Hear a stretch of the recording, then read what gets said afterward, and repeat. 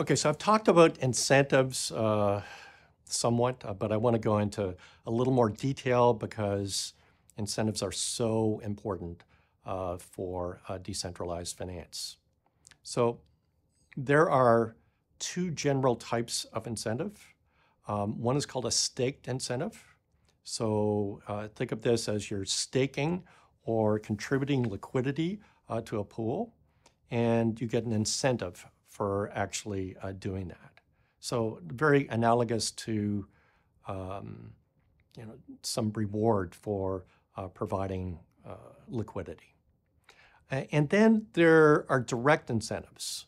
So, and this is basically, this applies to users within the system that might not be having like an escrow balance. Okay, so to get people to actually use the system. So these are the two general categories.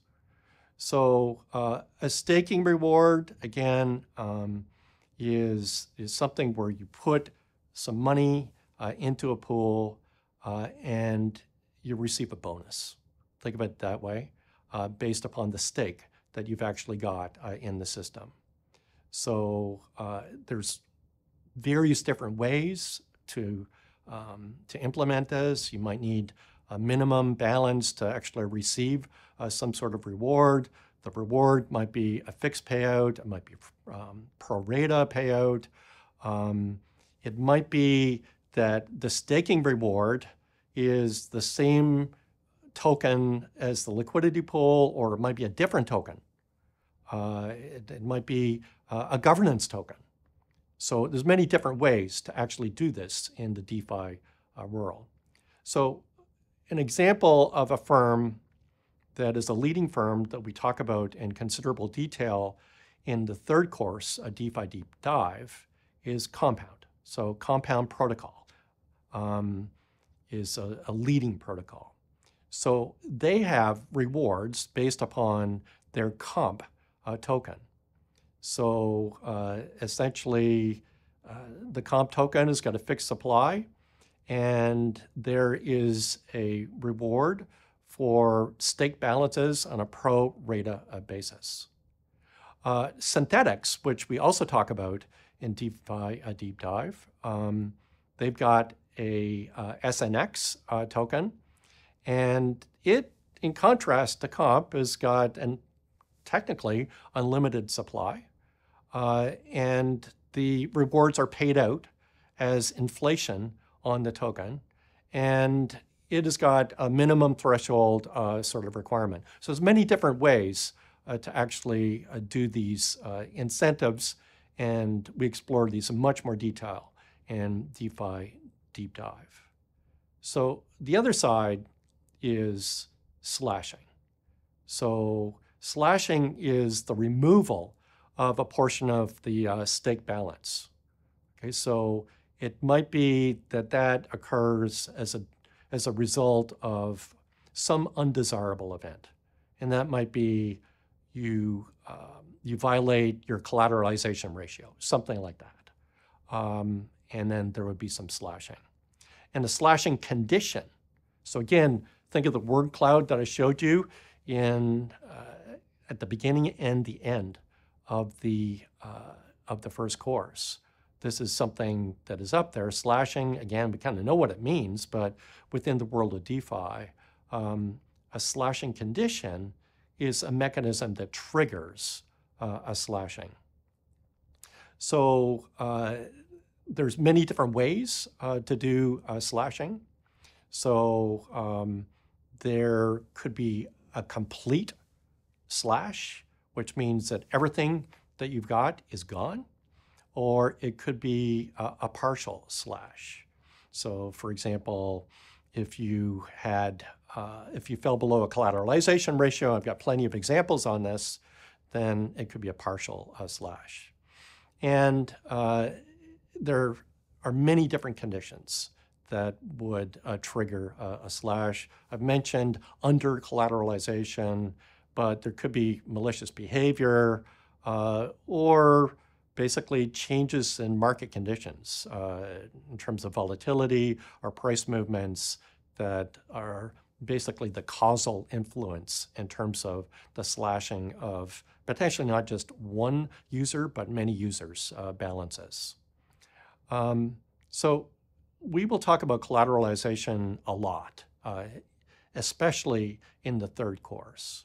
But let me give a tangible example here about what I mean here. So if you've got a situation where you are borrowing and you are essentially over-collateralized. So the collateral is crypto, crypto's volatile, so it has to be that you put up more collateral than you're actually borrowing. And why would you do that? Well, you need some money, but you don't want to sell the crypto. You think it's going to go up in value, right? So this is just like a mortgage. So with a mortgage, your house is worth far more than a mortgage. So it's kind of the same idea. But there's a mechanism whereby if you drop below your collateralization ratio, so if you had to pledge 150% of your loan in the collateral, but the value of the collateral drops below that, then there's a mechanism to liquidate your loan. Okay, and basically there would be a slashing that's involved when that actually happens. There will be somebody that actually does that called a keeper, which we mentioned in the first course, and there would be a fee that actually goes to that keeper.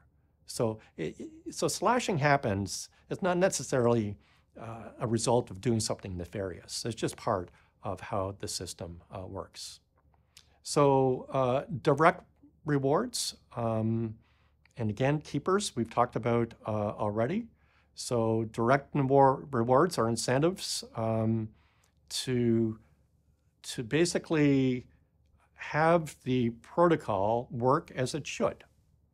And you want people involved. If nobody is involved, then it really isn't working. And you want all of the rules followed very carefully, like the collateralization, and you need some help in doing that.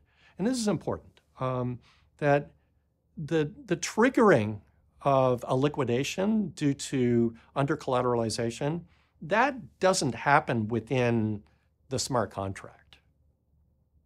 That happens externally. So it's initiated from an externally owned address, and a keeper would actually do that. So people are using algorithms to check to see if there's something that's under-collateralized, and as soon as they see that, they'll liquidate and collect their fee. And it happens quickly, but everything is initiated from an externally owned contract. So nothing happens automatically here. But once it is triggered by an externally owned account, it happens very quickly and very efficiently. So there is a number of applications here in terms of what keepers actually do, the sort of rewards that they get, and again, this is all triggered externally. So what about these keepers? So we've talked about them a little bit. The keeper can receive a reward in many different ways. So it could be a flat fee for doing the job. It could be a percentage of the actual action. So it just completely depends upon how the protocol is actually developed. Okay, so it's also possible that there's literally like an auction where the keepers are bidding on the work. So it's very, very market based and very competitive. And again, it's all incentive compatible because this basically keeps the system running as it should be running. And we reward people, we effectively pay people to maintain the system, and those are called the keepers. There's some downside, of course. If gas prices are really high, then it might not make sense for the keeper to actually do the work for smaller sort of balances. So that poses some risk. So as the gas fee is reduced, as I believe it will be reduced, then the system becomes more and more efficient. So this is a very important distinction here. So that high gas fee actually discourages the type of behavior that makes the system efficient.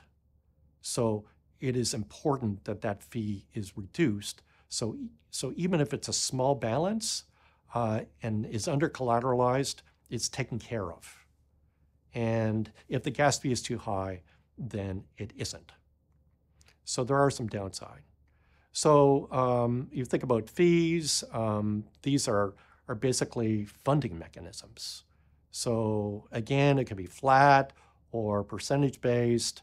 And it basically, this is a way, for example, for a staked balance, you get rewarded for directly. So it's an incentive to actually provide liquidity. So one thing that is kind of important here is that the fees are multidimensional. So we talk about a concept like fees, but fees mean many different things. And one thing to take into account is that, well, Ethereum and Bitcoin are not really anonymous protocols. They're pretty close to it. So you actually don't know like who is getting the fee. Okay, and so basically this is a bit of a challenge in terms of how this operates. So the contract is open to anybody. And there is, given that it's algorithmic on the Ethereum blockchain, everything has to be backed by collateral at this point. Okay, so there's no credit, so to speak, that's uncollateralized, with the exception of flash loans we'll talk about later. So again, so we use these systems in terms of fees, the penalties also, to kind of enforce the proper behavior to incent people on an economic basis. We don't have other mechanisms. Okay, so we don't have the mechanisms of centralized finance in terms of reputation and things like that in the same way in decentralized finance. So again, it is a challenge, it is a new space, and I expect that there are challenges. So again, this is important for us to kind of understand that this space allows us to do things very quickly and easily, to incent and to punish without like the rule of law or lawsuits and lawyers and things like that. It's algorithmic. And there's so many choices in terms of the way that you actually do it. But the key thing is that given the transparency of the smart contract, you get to see everything. It's there. You know the rules of the game. It's clear. If you go below the collateralization ratio, there'll be some slashing, there'll be liquidation, you get something back, but not everything. It's codified. There's no dispute. It's there. There's no last minute changing of the rules because the rules are encoded in an algorithm.